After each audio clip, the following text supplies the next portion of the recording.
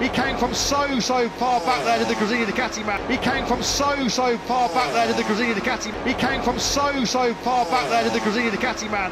He wasn't able to pull it up on the brakes going into San Donato. Miller did not like that one bit. Here we go then. And he wasn't able to pull it up on the brakes going into San Donato. Miller did. There was Alex Marquez.